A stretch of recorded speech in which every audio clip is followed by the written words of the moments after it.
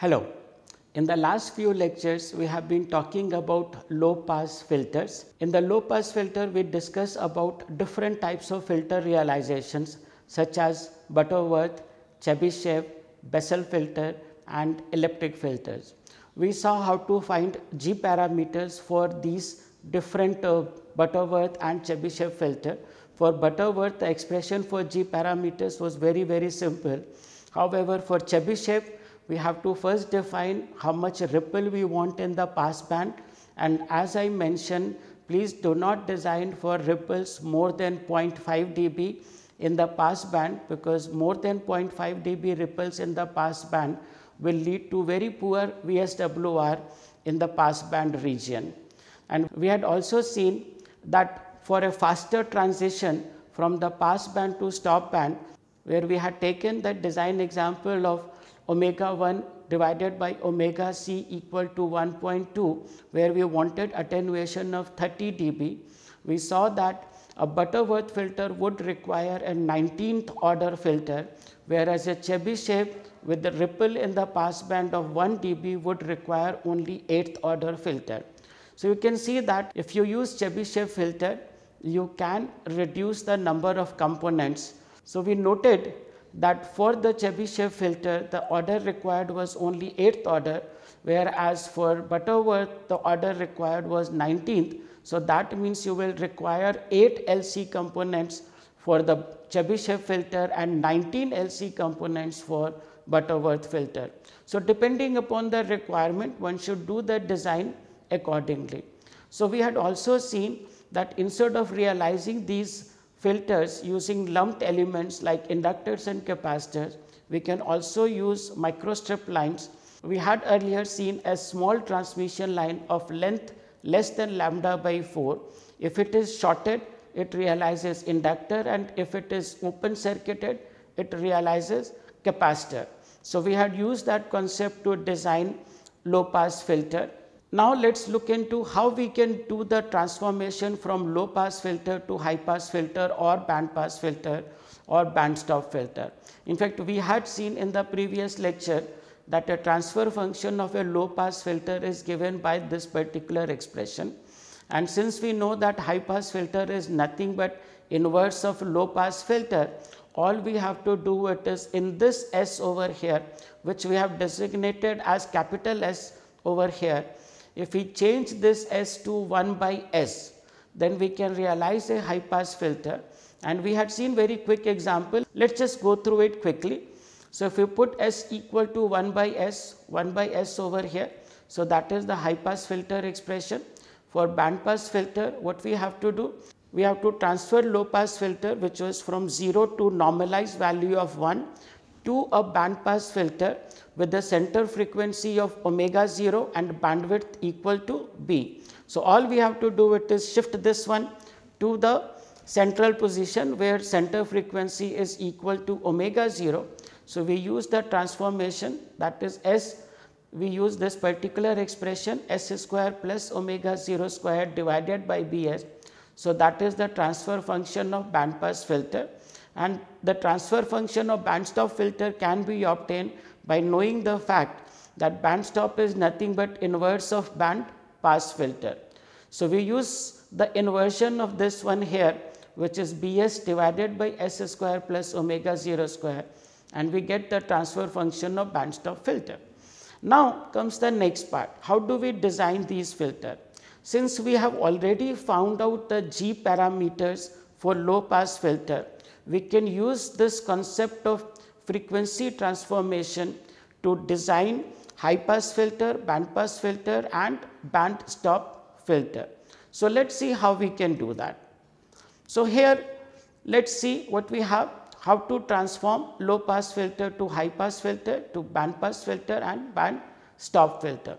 Let us just go step by step. So for low pass filter, wherever we have an inductor, that inductor is to be replaced by capacitor. Why? We had seen that for the impedance Z is equal to SL, and S has to be replaced by 1 by S, and we know that for a capacitance Z is equal to 1 over SC. So, that is how we can actually find out the value of the capacitance. So, we can find the value of the capacitance by using this particular expression, or I will show you in the next slide how to use the G parameters itself to find the new values of the high pass filter component. So, inductor becomes capacitor, capacitor becomes inductor. For band pass filter, wherever there is an inductor, that is to be replaced by series L and C, and wherever there is a capacitor, it is to be replaced by parallel LC combination. For band stop filter, inductor has to be replaced by parallel combination of inductor and capacitor, and the capacitor has to be replaced by series combination of inductor and capacitor. As you can see, again from band pass filter to band stop, you have to do, you can say, the cross of this. So, this is because of the reason that band stop filter is nothing but inverse of band pass filter. Let us just see now one by one how to realize these components for different filters. So, for low pass filter to high pass filter transformation, what we need to do? Let us first look at the low pass filter circuit configuration. So, what you do for the design, let us say we want to design a Butterworth high pass filter. So, the first step would be, actually speaking, you design a Butterworth low pass filter. Similarly, suppose you have to design a Chebyshev filter of, let us say, ripple 0.5 dB in the pass band. So, what you do? First you design a low pass filter, find all the G parameters. So, G1, G2, G3, G4 and so on. So, now as I mentioned earlier, so inductor is to be replaced by capacitor, capacitor is to be replaced by inductor. Now, you do not have to find G parameters again.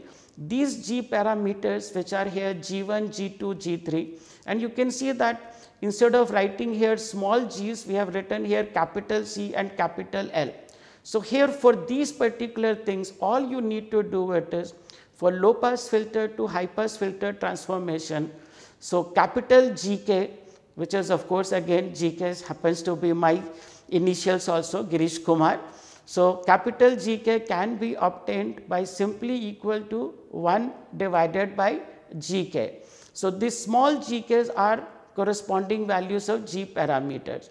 So, for example, CK dash is nothing but equal to 1 by G1, this will be 1 by G2, 1 by G3 and so on. And after that, once you know what is CK, which is equal to 1 by G1, simply use that impedance frequency scaling transformation to obtain the values of C. Let us see how now we can do the thing from low pass filter to band pass filter. Again, what you do? You have to design, let us say, a Butterworth band pass filter. So, you design a Butterworth low pass filter, or you want to design a Chebyshev band pass filter, then you design first Chebyshev low pass filter. Find all the G parameters. So, G1, G2, G3, G4. Now, this G1, which I have actually represented here as capital LK, but this inductor has to be replaced by combination of inductor and capacitor. So, do not get confused, this LK dash does not mean inductor and capacitor, but actually speaking this is simply representation of this over here. Okay. So, inductor has to be replaced by series inductor and capacitor, and the capacitor over here, which has been now termed as CK, that capacitance corresponding to this number here is to be replaced by parallel combination. So, how does this really happen? How this G1, which is inductor, gets transformed to series component? So, for that, let us just see what we had done. For the transformation from low pass filter to band pass filter, we had used the expression that S was transformed to this particular expression. Now, for inductor, we know that what is Z? Z is equal to S times G1, because here G1 represents inductor. So, now substitute the value of S by this particular expression, which is the transformation from low pass filter to band pass filter. Now, simplify this here, we can see that there is a S square in the numerator and in the denominator we have S. So, separate this out, this will become S G1 divided by B, and if you look at the plus term, after that the next term is omega 0 square divided by B as G1. Now, for impedance we can represent these terms as series combination of inductor and capacitor. Inductor is defined as SL, whereas a capacitance is defined as 1 by SC. So, if we now compare this equation with this here, we can say that L is nothing but equal to G1 by B, and what is C equal to? You can see that 1 by SC. So, S is here. So, C will be B divided by omega 0 square multiplied by G1. Okay. So, this is how you can find the values of L and C. So, now let us see, we have to transfer the capacitance into this particular combination here. For that I suggest that you do these steps yourself, but to do that step let me just give you a little bit of a hint that for capacitance you can write, instead of Z write Y. So, Y is equal to S multiplied by G2. So, over here then S will become this particular term and this will be G2. Remember, now this is Y, and in Y if we have to add the two components, they will be in shunt. Okay. So, that is how these two comes in parallel, or we can say these two are in shunt, then only they are added. Okay. So, this process is similar. So, you follow the same thing for inductors and capacitor for all these components, and that way you can find out the corresponding values of LC components for band pass filter. Now, for band reject filter, I leave that exercise for you people to do it. So, we know that band reject filter is nothing but inverse of band pass filter.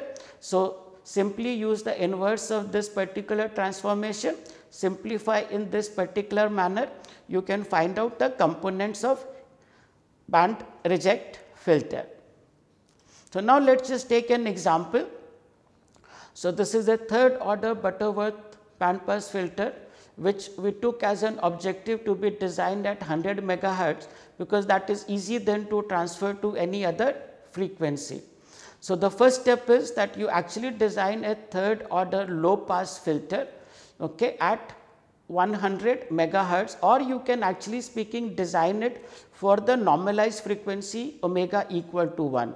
So, the first step would be that you design a third order low pass filter at normalized frequency omega equal to 1, and here just to show you what we have here. So, think about a low pass filter would be a capacitor, then inductor, capacitor, and now you just look at the transformation. Inductor was replaced by series combination of inductor and capacitor. A capacitor, what was supposed to be here, is now replaced by parallel combination of inductor and capacitor. It is just shown slightly different way. You can see here, this is ground, this is ground. So, had we drawn this particular thing on this side, this capacitor will be over here and this capacitance will be over here. So, capacitance in case of low pass filter is replaced by inductor in parallel with capacitance. Inductor in case of low pass filter is replaced by series inductor and capacitor, and the capacitor for low pass filter is replaced by inductor in parallel with capacitance. And now, for the transformation we have used the bandwidth as 20 megahertz. Now, I just want to tell you that whatever those design value comes out to be, they are not practically available in the market. Okay. So, what we have done, we have actually chosen L and C values which are practically available, and these values are chosen close to what were the designed values. So, you can see here, these are the values which are relatively available in the market. So, you can see here, this is 27 nanohenry, this is 100 picofarad, 8.2 picofarad. So, this is 330 nanohenry inductor, and these values are same as these value over here. Now, these are readily available component values. However, when you take these values, as we will see in the next slide, the center frequency does not remain precisely 100 megahertz, but we will see what are the shift. Now, this particular thing has to be now fabricated. So, we have actually designed a general purpose PCB, and I just want to mention to you that this general PCB we had designed for low pass filter, band pass filter, band reject filter, attenuators also, which we will discuss in the later lectures. So, let us see what we have done here. So, here this is the input port, this is the output port, and the width of this particular line must be chosen corresponding to 50 ohm characteristic impedance. So, you can see here corresponding to this point here, a SMA connector has been connected here, the center of that pin is soldered over here for the output. You can see that at the output SMA connector is connected. So, now what you see over here, these are the basically pads where we can put the components. Now, what we have here, you can see at the bottom side there are several plated through holes. Okay. So, basically these are done to provide proper grounding from the top to the bottom. Same thing has been done over here also. Now, multiple plated through holes have been taken. The reason for that is, if we just put only let us say one plated through hole over here, then shorting happens at this particular point, whereas if we are going to put a component over here, it will see the path length something like this, and that path length may provide additional inductor. Okay. So, this is a general purpose thing, and now you can see from here how we have done the realization. So, you can see here from here there is an inductor. So, this inductor is realized by this air core inductor over here. In fact, this kind of a thing can be very easily realized. All you do it is take one of those transformer windings, and what we have done over here is that just take the refill of the ball pen and wrap it around that, and then of course, you have to do little bit of a calculation to find out the desired value of the inductor. However, as I also mentioned that these inductor values are readily available, you can also purchase a lumped equivalent of this particular thing here, and that can be soldered between this particular point over here to this particular point over here. Okay. And then the capacitor can be soldered between this, and you can do a shorting over here. Okay. And then you can keep following this particular thing. So, we have a capacitance over here, you can see there is a capacitance, and since it is a large inductor, again this large inductor has been realized using a air core inductor, but again you can buy a chip inductor also. So, that is the air core inductor. Then after that we need an inductor which is going to ground, we need a capacitance which is going to ground. So, that is going to ground, and whatever things you do not need to use, simply put a copper strip and solder that particular portion.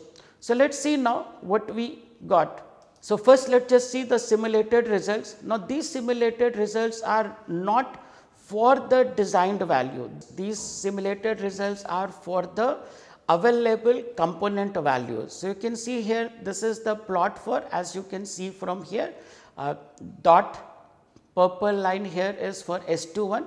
So, this is the S21 simulated. I want to bring to your attention, even though we had designed for 100 megahertz, but because of the available component values, the simulated values shifted slightly.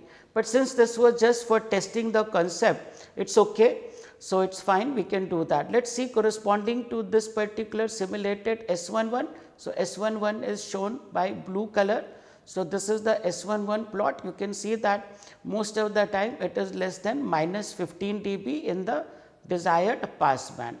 But when we did the fabrication, so you can see that there is a little bit of a shift in the resonance frequency. So, this is the S21 measured. So, you can see that this is the measured plot. One can actually see that there is a small shift in the resonance frequency, and also there is a small shift in the measured S11 value also. So, why there is a shift? Because the reason for that is that even though when we buy these readily available components, they do not have 0% tolerance. Majority of these components have 5% to 10% tolerance. So, because of those component tolerances, resonance frequency can change.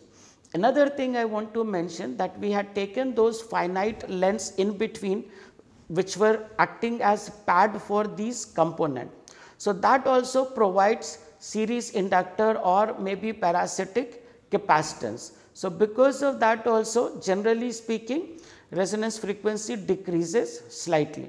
So, when you have to design your next band pass filter or low pass filter, remember that you have to take some of these precautions, that all those line lengths do have parasitic inductance and capacitance, and invariably they try to reduce the designed resonance frequency slightly.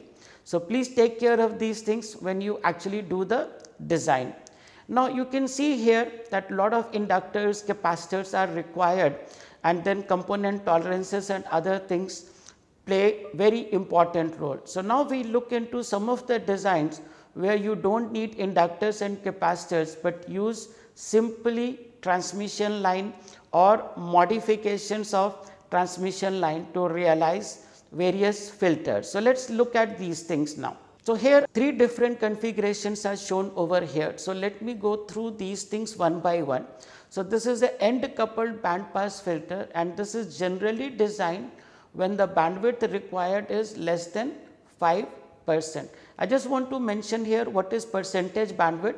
Percentage bandwidth is defined by bandwidth divided by center frequency multiplied by 100. Okay. So, end coupled filters are generally designed for narrow bandwidth, which is less than 5%. So, what is this configuration here and why these are known as end coupled? So, I just want to tell you. So, each one of these things here are approximately lambda by 2 resonators. So, these resonators will act like a band pass filter. We know that a lambda by 2 resonator will actually speaking have a band pass filter response like this. Okay? And when you use multiple of these band pass filter section, basically what happens, if you use only one section, the transition from the pass band to the stop band will be relatively slow. But if you use larger number of these resonators, then basically what happens, we will have a sharper transition from the pass band to the stop band. So, since these resonators are coupled at the end, that is why these are known as end coupled band pass filter. Now, just I want to mention here that if you want to increase the bandwidth, why there is a problem? The problem is that this gap here, especially the gap between the first element and the last element, becomes extremely small. In fact, this gap may become even of the order of 0.1 mm or sometimes even smaller. And you know that if you want to realize a 0.1 mm and you go for a PCB fabrication, there are chances that 0.1 mm gap may not be there and the two things will get shorted. Okay? So, that is why generally speaking end couples are used only for smaller bandwidth. However, to increase the coupling, the next step is we use coupled line band pass filter, and generally these are designed for 5% to 20% bandwidth. So, here let us see what we have. Again, these are lambda by 2 resonators, somewhat similar to this concept over here, but now instead of end coupled like this, they are coupled like this. When we had talked about the coupled line microstrip, and we had also talked about coupled line directional coupler, I had mentioned to you that the coupling is maximum between the resonators when this length is equal to lambda by 4. So, you can see that the total length is lambda by 2. So, this lambda by 4 is coupled with this lambda by 4. So, that becomes one coupled line configuration, this becomes another coupled line configuration, this becomes another coupled line configuration, and by using this particular configuration, what we are doing? We are increasing the coupling between the input port and the next element, and then similarly we keep on increasing the coupling, and by increasing the coupling we are able to increase the bandwidth from 5% to 20%. However, there are applications where we need bandwidth for more than 20%. So, in that particular case we can use the concept of direct couple. So, let us see what it is. So, you can see here this one here shows only one section. Of course, you can see here there are 3 sections over here, there are multiple sections over here. Right now, let me explain you the concept with the single section. So, here this length is lambda by 4, which is shorted to ground. Now, think about the transmission line theory. So, transmission line theory, if you recall, so if there is a lambda by 4 length, then the input impedance becomes Z0 square divided by ZL. So, if ZL is equal to 0, which is shorted to ground, what will happen over here? It will become open circuit. So, that means corresponding to this particular length where it is lambda by 4. So, that particular frequency, when we give input here, this will act as a open circuit. So, everything go from here to there. At other frequencies, loading of this short will come over here and that will get attenuated. As I mentioned, this is only a single section, multiple sections can be realized using this particular configuration here. So, you can see here this is input, this is output, and we have several lambda by 4 sections over here. So, you can see here 1, 2, 3, 4, and in between each lambda by 4 section, we have another lambda by 4 transformer in between. Okay. So, these things generally are designed for sharper roll off and for wider bandwidth requirement. Of course, just to mention here, instead of using a shorted lambda by 4 section, you can also use open ended lambda by 2 section also. So, in case of open ended lambda by 2 section, what will happen? This length will be, let us say, lambda by 2, and we know that for lambda by 2 section transmission line, whatever is the load impedance will become source impedance. So, in this case, load impedance is open. So, source impedance will become open. So, if these things are open circuited, whatever is the input, that will go to the output. At other frequencies, these things will provide attenuation to the signal. So, let us see now how we can realize a band reject filter. We have to just remember the concept that band reject is nothing but opposite of band pass filter. So, I have just shown the direct coupled concept here. For other configuration, you can actually try to visualize yourself. So, here we have again a lambda by 4 section, but now this particular end is open circuited. Since this is lambda by 4, this open will act as a short over here. Okay. And if it is short, so whatever the input is given at that particular frequency, it will get shorted. So, that will not go over here. So, basically it will act as a band reject filter at a frequency where this length is equal to lambda by 4. Now, instead of having a length like this, you can always use a bent length also, and the same thing can be done even for band pass filter. Now, here depending upon how close is this bend. Okay. Suppose you make a bend very close to it and the length is, let us say, lambda by 4. Then there will be two modes of coupling. One coupling will be, of course, direct coupling like this here. Other coupling can be because of the fringing fields, especially if this length is very close to this here. So, you can basically increase the coupling, and also you can make the filter, instead of this width, you can now make it relatively compact. So, we will look at one design example and let us see then what kind of a results we get. In fact, I have given a title slightly different here. It is a band pass filter and band reject filter depending on a length. The reason will be clear in a few minutes. So, let us see what we have done here. So, we have used a low cost FR4 substrate. These are the substrate parameters, and what we have chosen here, line width, which is 1.5 mm here for the 50 ohm line, and this is a lambda by 4 resonator. Width of that has been taken as 0.5 mm. In the next lecture, I will show you what is the effect of changing this particular width, but right now just to tell you, we took this length of the line as 42 mm. Let us see the frequency response of this particular configuration. So, we are giving an input here, this is the output. All we have here is a open circuited line which is of length 42 mm. So, see here, this is frequency and this is the S parameter response. So, let us just look at the green color which shows S21. So, for S21, I have written here band pass filter when L is equal to lambda by 2. I have written here band reject filter when L is equal to lambda by 4. or when L is equal to 3 lambda by 4. So, let us see what are these things. Okay. So, let us just think about, this is an open circuit. So, this open circuit will act as a short circuit at this particular point when this length is equal to lambda by 4. So, if this open here acts as a short circuit, that will become like a band reject filter.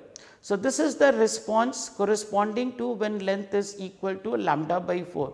You can quickly check now, frequency is approximately equal to 1 gigahertz. So, at 1 gigahertz wavelength is 30 centimeter. Lambda by 4 will be 30 divided by 4, which is 7.5 centimeter, or you can say 75 mm. Now, 75 mm is to be divided by square root of epsilon effective of this particular line, not this line, okay, because this is acting as a resonator. Since the line is very thin, its epsilon effective is also relatively small. You can see that this is epsilon r 4.4, epsilon effective will be much smaller than 4.4. So, 75 mm is divided by this epsilon effective, which actually gives to the length of 42 mm. So, when this length is lambda by 4, it acts like a band reject filter, because this is open, will act as a short. When this length is lambda by 2, and when this length will become lambda by 2, when the frequency is doubled, which is approximately 2 gigahertz. So, at 2 gigahertz length becomes lambda by 2. So, open becomes open over here. When the length is 3 lambda by 4, what happens now? Open over here will act as a short circuit. So, you can see here this will again behave like a band reject filter, and you can see approximately this frequency is around 3 gigahertz, this is around 1 gigahertz. So, you can actually see that this particular simple thing here can act as a band reject filter or band pass filter or band reject filter, depending upon the frequency of operation, and you can see the corresponding S11 plot. So, when band pass filter characteristic is satisfied, that means everything is going from here to here, that means nothing is reflected back. So, reflection coefficient is very small. In case of band reject filter, nothing is going over here. So, almost everything is reflected back. So, you can see that S11 is very high at this particular point. So, we will continue from here in the next lecture. We will take more examples of how to realize these band pass filters and band reject filter. So, thank you very much. We will see you next time. Bye.